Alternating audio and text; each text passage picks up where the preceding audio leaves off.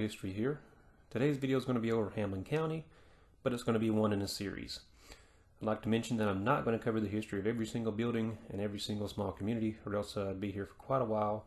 So if I miss something or simply fail to mention it, simply put it in the comments below. And remember to like, share, and subscribe. But first, are you sick of your beard feeling like sandpaper? Can you not find the right beard oil? Well, I'll go visit my good friend Jason over at the Beard Guy and Friends for all your beardly needs. As some of y'all might already know, the area in general had long been the home of native people, mainly the Cherokee, Chickasaw, Creeks, and Shawnee. They enjoyed settling near rivers, and Hamblen County just so happens to be located right in between the Holston and Nolichucky rivers.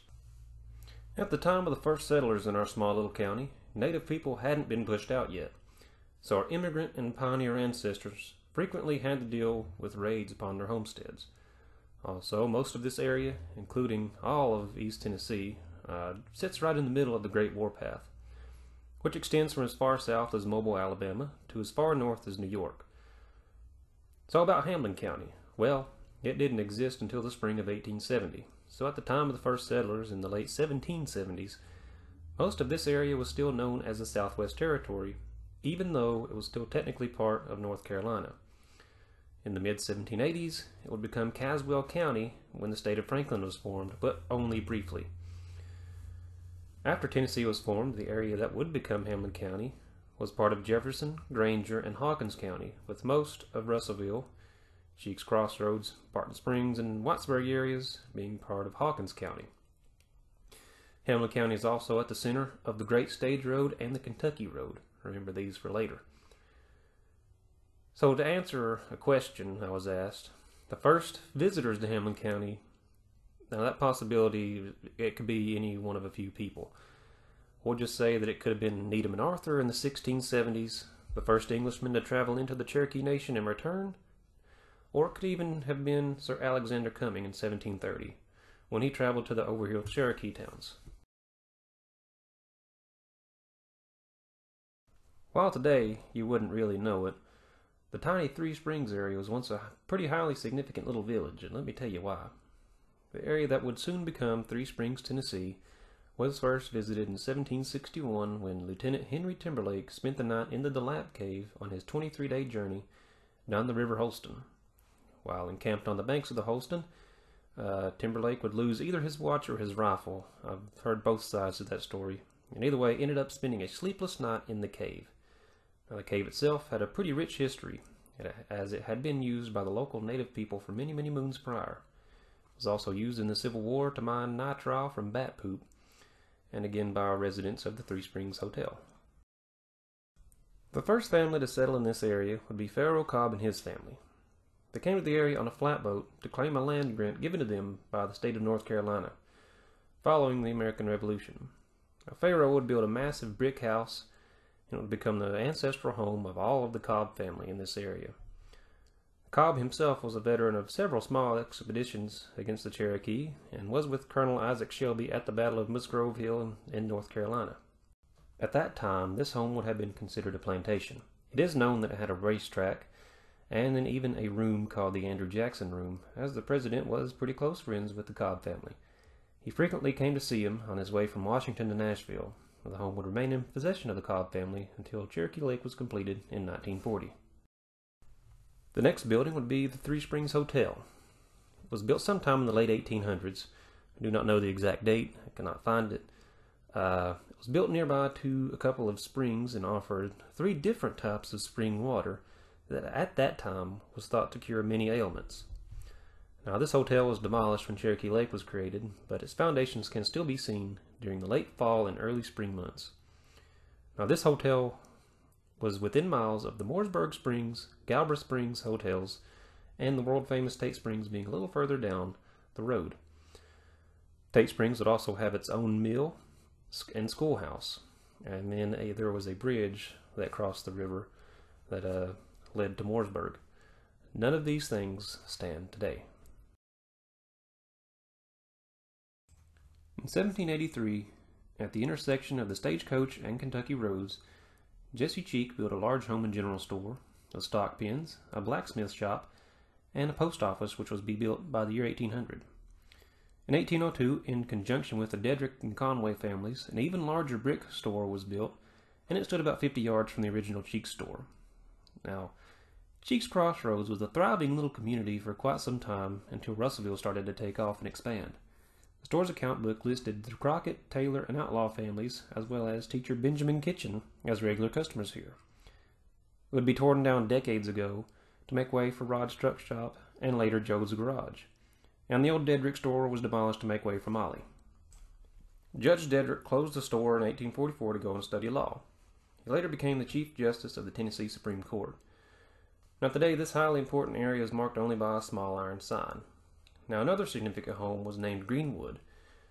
It was the ancestral home of all of the Taylor family and was built in 1832 by Judge Dedrick himself. The home would be bought by Franklin Taylor in 1844 and would be named for the few hundred boxwood trees around the property. During the Civil War, CSA General Joseph Kershaw would use the home as his headquarters. This home would be demolished in 1959 and sat between National Cash Register and Lear Zeigler factory. The small shed from this property now sits on the property of the Longstreet Museum. Russellville was once larger than Morristown. It had its own train station, post office, bank, and several listed businesses according to the Tennessee State Gazetteer and Business Directory for 1860 to 1861. Located along the Great Stage Road and very near the Kentucky Road, the town was pretty significant in the early days of Tennessee. One of the first homes built here was the Kaufman home. It was built in 1783 by Andrew Kaufman, who was a Revolutionary War soldier claiming a 400-acre land grant. The home still stands today, but in its early days it was a stagecoach inn that offered rest and food for weary travelers along the stage road. 3 presidents and 3 Civil War generals stayed here. During the Civil War, it would also be used as an improvised field hospital. It is also known that warring Cherokee frequently raided this home before they were forced out. Equally as interesting as the home is the barn behind it, where Tidance Lane and even Andrew Kaufman himself preached many a sermon. It is thought that the State of Franklin Committee held meetings here as well.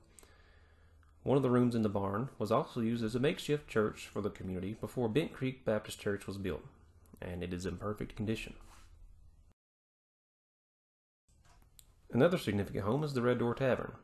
Now, I could have made a whole video just on this home, but it was built in 1785 by Colonel James Roddy, who was a signer of the Tennessee Constitution. He was granted a large tract of land by Continental Congress in recognition of his services in Kings Mountain.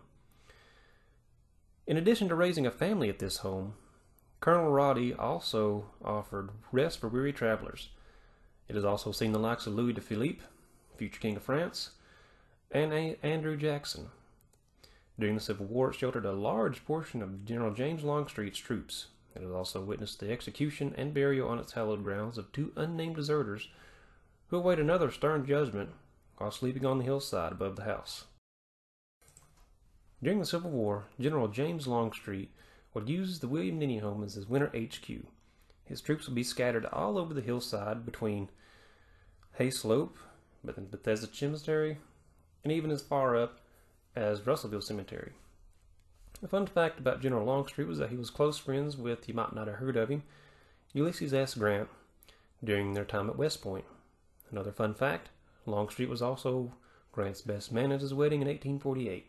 Now, Longstreet and his movements could have given me enough to do an entire speech over. Now, for a time, the Nenny home, which was built in the mid-1830s, with an addition being built in the 1850s, befell in hard times and was in rough shape. Fortunately, the Lakeway Area Civil War Preservation Association undertook the tedious task of restoring this home, and it looks great.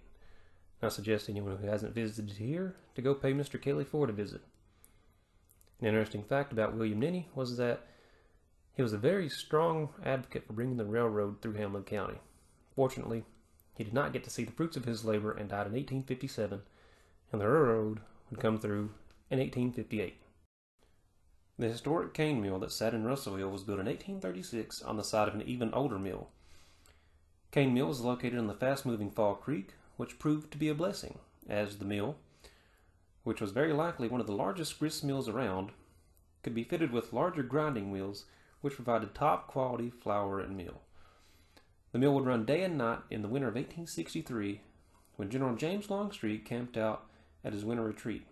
Unfortunately, this diamond was lost to a fire in 1971. Bethesda Church was organized in 1832 by members of Hopewell Presbyterian Church. The church is one of the oldest in this section of the state. Now, the church itself wouldn't be built until 1835, but it was built on land donated by Joseph Shannon. Church records show that services were not held regularly here until 1842. During the Civil War, the church would be split between Unionist and secessionist ideologies. This would lead the church to suspend all activities for the duration of the war. During the winter of 1863, Confederate troops commanded by none other than General James Longstreet arrived to spend the winter. They remained here until February 1864 and would use this building as an improvised field hospital. A few military engagements would also occur near the church in both October and November 1864. At some point during the war, it is not known which side fired, but a cannonball penetrated one of them. It caused major structural damage that was repaired by reinforcing the walls with large iron rods. After the war, people could not forget the atrocities that occurred inside the church and decided not to resume services. Whitesburg was once the largest town between Knoxville and Abingdon. It would be named for Isaac White, who was a postmaster here. It would first be settled around the mid-1780s when the Reverend Tidance Lane founded Mint Creek Baptist Church and built his home. Now, in the late 1850s, the railroad gave rise to a business district which at one time included saloons, stores, and a hotel, and several other businesses. After the Civil War, Whitesburg would become an important shipping hub for many slabs of marble coming from the hills of the North Holston River that went to the railroad for distribution all over the eastern seaboard. Now, for many years after, a formerly enslaved man named Frederick Netherland played an important role in the region's thriving marble industry, who hauled huge slabs of marble from the Holston River to the railroad depot at Whitesburg with his 32-mule team. Whitesburg is also the final resting place for Reverend Tidance Lane, who rests just up on a hill on the Whitesburg Pike. Now, I know I'm missing quite a few pieces of Hamblen County history here, but please feel free to get on my Facebook page or comment down below to let me know what I missed. Thanks for watching.